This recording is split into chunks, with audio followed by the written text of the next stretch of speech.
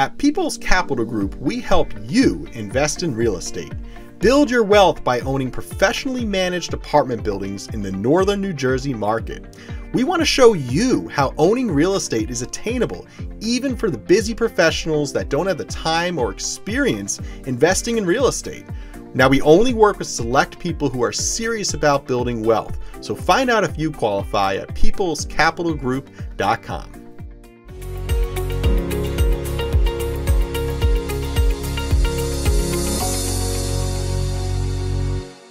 All right, ladies and gentlemen, welcome back to another episode of the Passive Cash Flow Podcast. I'm your host, AaronFragnito, and today's topic is your premier guide to owning an apartment building. So today we're going to focus on the process of owning an apartment building, the general benefits, and kind of dig into them in a little more depth as well than we normally do, and not just breeze over some of the benefits here. Also, by the way, if you're enjoying our content here, make sure to hit like or subscribe. If you're on YouTube and following us, you can subscribe to our YouTube account there, or if you're on Spotify or Apple iTunes there, be sure to hit subscribe so you can follow our monthly and weekly updates here. We have new podcasts every single week here on the Passive Cash Flow Podcast. So let's get right into it. All right, so top considerations for an apartment complex investment property here. Let's break into your premier guide of owning an apartment building. The first topic is the considerations for an apartment complex investment property, right? So when you're looking at investing in apartment complexes, let's start at the top here. You want to understand what if there's constant maintenance costs or tenant issues. That is part of owning and managing apartment complexes. What if property appreciation is not what you expect or target over, a 5-year process or 3, 5, 10 years? What if you have unforeseen issues in the rental property, like collecting rents, or just pay too much for the property, or have trouble financing it as well? So these are all challenges people run into when buying any type of real estate, but especially multifamily housing and apartment complexes. So let's break into the location now. So location, as they say for real estate. And the same is true for apartment buildings. So it's really important to understand location you're buying, why you're buying there. Are there jobs around there? Are there things developing around there? Are there other properties located in the area that are leasing similar units for more than you're going to be asking, or at least equal to what you're asking? And what type of amenities should the tenants in that area expect, right? What type of tenants are you even going to attract? Who are the types of people that live in that city or that area of that city? And your quality of unit, is it going to attract a higher quality tenant or a lower quality tenant? What's your tenant likely to do? What's their job going to be? What's their income going to be? And in turn, how well are they going to take care of your unit? And what are they going to expect for amenities? Are they going to be driving a car? Are they going to expect a pool or a gym? Right?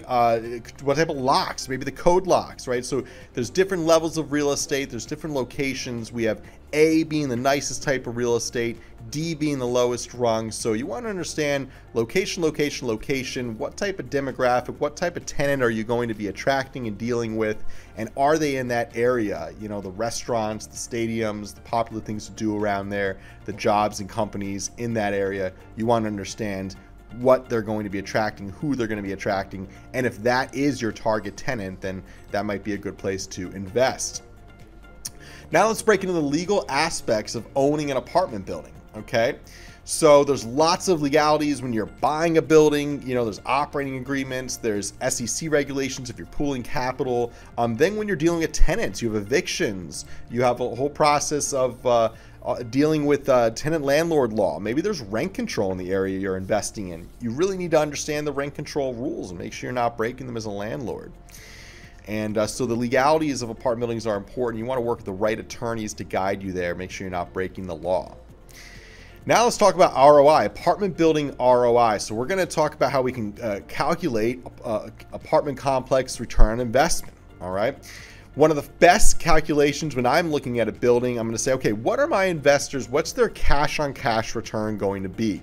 So what does cash on cash mean? Simply, if you invest $10, or let's say you invest $100 and you make $10 a year, then you have a 10% cash on cash return. Okay, so a cash on cash return is the amount of money you're earning from the investment divided into the entire cash investment you made. So generally a good cash on cash return is around 10 to 12% a year.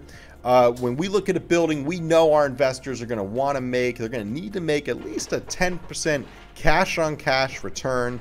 So because of that, I'm going to throw away any building that doesn't produce a 10% cash on cash return, at least for my investors, right? It's got to at least earn somewhere around there, if not better, to be a building I'm going to keep looking at to buy. Now we also have another calculation here beyond the cash on cash return, which you want to do cash on cash first. That's your most important calculation. We also have the capitalization rate. Okay, this is another quick formula to determine how much you want to pay for a building and if you're overpaying for it based on its net operating income. Okay, so the net operating income of a building is, of course, how much is left over after it covers all of its expenses, but before the cost of income tax and interest. So for the most part, we want to take our net operating income and divide it into our capitalization rate for that area. Now, areas of high demand, say Manhattan, is going to have a low capitalization rate because it's a super high demand market. So people are buying there expecting essentially a lower amount of cash flow because they're ideally going to have a larger amount of equity growth. But since buildings in Manhattan are extremely expensive and kind of overpriced in my opinion, you're going to have a low capitalization rate there. Okay, well, let's now go 200 miles away from Manhattan into the middle of nowhere. Well, that's going to have a higher capitalization rate. Or let's take an inner city area away from Manhattan, a different city with high crime, a less desirable market. That's going to, again, have a higher capitalization rate because the property values are going to be lower. So when we have lower property values, we have higher cap rates. But the bottom line is you want to know the type of capitalization rate for the market you're buying in.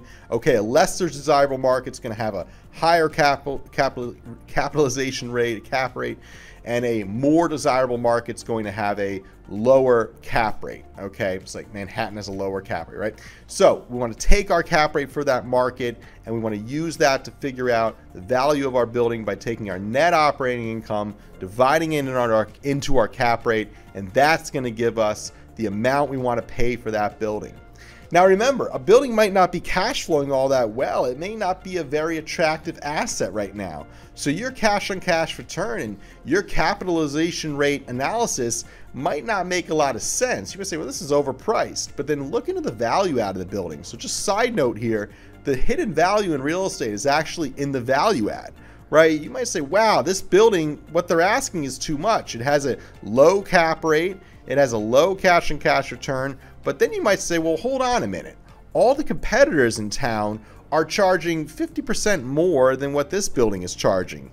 And if we just improved the units a little bit and maybe, brought the gym back to life and did some work to the common areas and the exterior, well, we might be able to get the rent on this building easily up to that 50% higher mark that our competitors are charging, because we have all the same things. We just have to take care of them better for our building and package them the right way for our investors. So that's called a value add opportunity, where you can increase the value of that real estate by increasing the cash flow and doing physical improvements and better management to the building. And that's what we look for here at People's Capital Group, and that's how we force value into our buildings. So using these calculations, cash on cash return, capitalization rate, these are quick numbers, quick formulas to give us an understanding of, are they asking too much for this building? And they probably are, right? But at the end of the day, you want to see that hidden value and define the value add, the potential for that building to become a better asset and what it's going to cost to get there. And hey, you know what? If there's a lot of value add, then maybe if you get a little bit better price on that property, it can make sense for a purchase.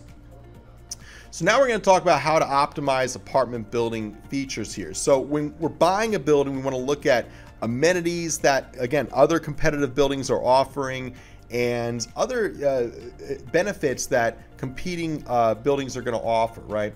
So for the most part, we want to understand, what are other people going to be offered? What are other tenants when they're shopping around for an apartment in that city? Are they going to expect pools or gyms or parking or laundry, right? So you have to understand what to have in your building to attract the right type of tenant.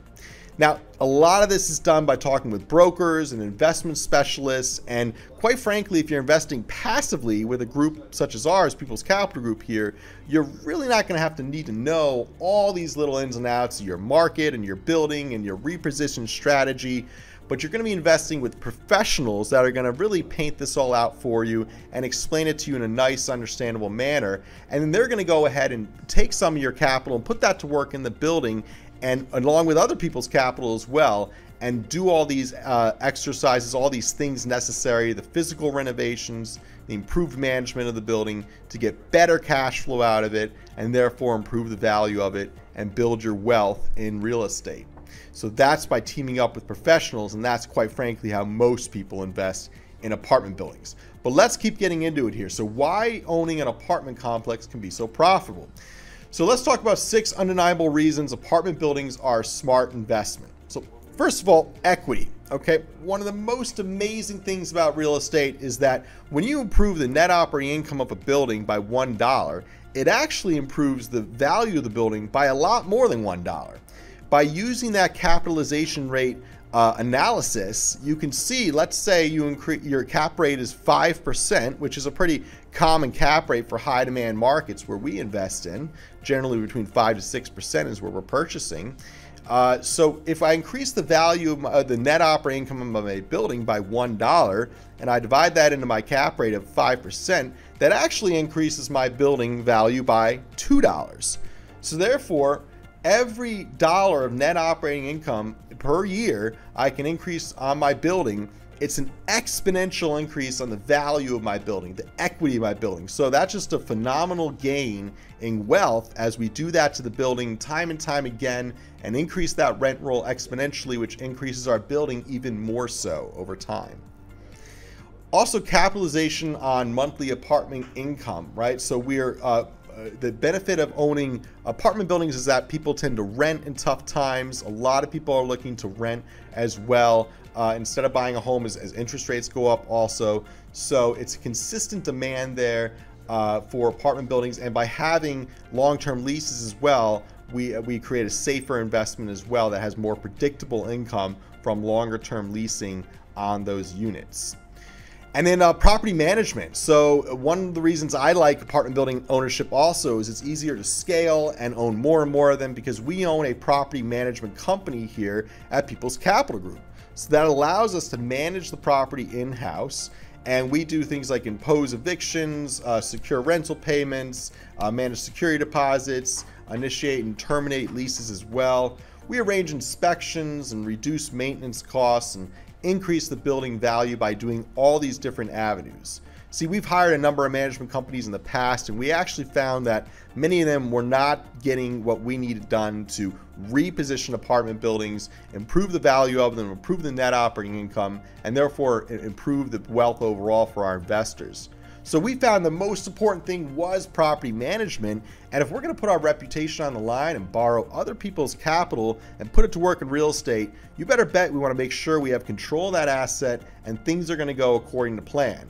And if they don't, we can fire people or quickly solve the problem and get things back on track. So that's why we developed our own management company here at People's Capital Group, and that's been one of our greatest assets ever since we've done that in 2015.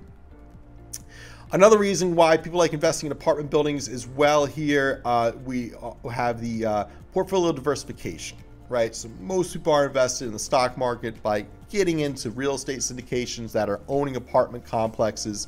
Investors can have the same experience as investing in the stock market, being completely passive, enjoying monthly updates, quarterly financials, and just information on how their investment's doing, but also being actually diversified into real estate, into actual brick and mortar ownership of real estate. So true diversification of your investment portfolio is always extremely important. You want to have some stocks, you want to have some bonds, but you also want to have some capital invested with professionals in real estate.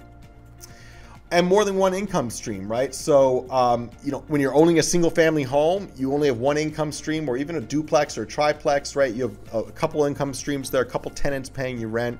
When you have 50, 60, 100 units under one roof, your economies of scale make it easier to continue to collect income, to cover expenses as they come around. And then, imagine you have a vacancy on a single family home, your tenant moves out, you got to renovate the unit, get it leased up again. That tends to take about 3 or 4 months. So to do that, it can take a long time. You'll have no money coming in. Same with like a duplex, half your tenant move out, right? So that's a big challenge. So more units under one roof is a better strategy in real estate, hands down, in my opinion.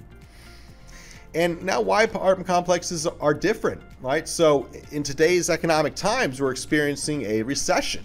We're experiencing raising interest rates as well. So it's been more expensive now to own a home. The prices of home have kind of gone up, and up. Interest rates are going up now as well. So the cost of the debt has increased. So more people are hitting the brakes on buying a home and deciding to rent. And that's why we like apartment buildings in recessions, because in most recessions, people slow down on buying homes and they turn around and say, you know what, I'm going to rent for now because I'm not sure about my job, not sure about the economy. So I'm going to rent. When more people rent, well, rental prices stay strong or increase as well. So that's why we feel apartment buildings are recession resilient, especially middle of the road buildings. We don't buy the most expensive real estate available. We also don't buy Class D, the lowest rung of real estate. We focus on Class B and C, which tend to fare quite well through recession. So property appreciation perks, right? The whole idea of property appreciation is amazing as we harvest that equity growth and we turn that equity growth into cash. We pay our investors. That's a way of paying our investors, but a tax-free liquidity event. Now, if you don't understand what that means, I've done tons of podcasts about the cash out refinance. I'm not going to break into too much to it right now because this is more about the general perks of owning real estate. But one of the biggest benefits is the cash out refinance, harvesting that equity growth, turning your equity into cash, putting that cash in your pocket, and not paying any taxes on that cash. It's an amazing strategy. It's what we do here, the buy, renovate, refinance strategy at People's Capital Group. And that's how our investors earn large liquidity events, large lump sums of cash without having to pay taxes on that. So that's a really nice experience for our passive investors. And of course, you have the reductions of all the property taxes and all the tax benefits in general of real estate, really over the stock market and other asset classes. See, the reason why 60% of billionaires' wealth is held in real estate is because there's a ton of tax benefits. We have the capital gains tax, which is lesser than income tax. You have the IRA benefits. You can self-direct your IRA into real estate. Opportunity zones, federal opportunity zones allow for investors to defer all taxes if they hold properties for long enough. Tax depreciation allows you to write off unforeseen costs and just general, an amount every year on your building. You can also front load that and write off a ton of tax depreciation up front. Then you have pass-through deductions as well, and just tons of costs to manage and own real estate that are all going to write off your income so that you're essentially able to earn some cash flow on the building, pay yourself through the cash out refinance as we do with our properties, but not pay any income tax on those earnings. And that's what our investors really enjoy about how we pay them through our real estate, because it's tax-free essentially. So finally, owning an apartment building, it's a really nice feeling to own an apartment building. Even if you're only investing $30,000 in a syndication and owning a small piece of an apartment building, hey, you're still owning real estate. You're still owning an apartment building and getting all the benefits of owning real estate without having to do the work. So it's a really incredible wealth creation vehicle that people want and people deserve. See, for years, it was hard to own apartment buildings. It was really only available to hedge funds or family offices or multimillionaires that were willing to work with management companies and do all the work behind the scenes to put it together. But now with real estate syndications, we allow people to get access to off-market opportunities, invest with professionals in real estate, and make sure that their money is doing the right things, invest in the right properties for the right prices as we renovate the buildings, make them cash flow machines, and then harvest that equity growth for our investors. So they enjoy monthly updates, quarterly cash flow checks, quarterly financials, but they don't have to do all the heavy lifting behind the scenes that we do here as professionals with real estate that Seth Martinez, my business partner, and I have been doing over the last decade for our many investors. So If you want to learn more about how we help people invest in real estate, check out more content on our website, peoplescapitalgroup.com. We have weekly podcasts, monthly webinars, and of course, hit that subscribe button, hit that like button. Make sure you're following us here on the platform you enjoy these podcasts on.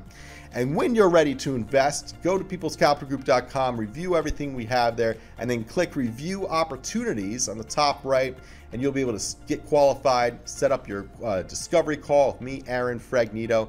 We can connect, learn about your investment goals, and see if our goals align. Hopefully they do. Hopefully we can start building wealth together here in real estate. So I look forward to connecting. It all starts at peoplescapitalgroup.com. Enjoy your day.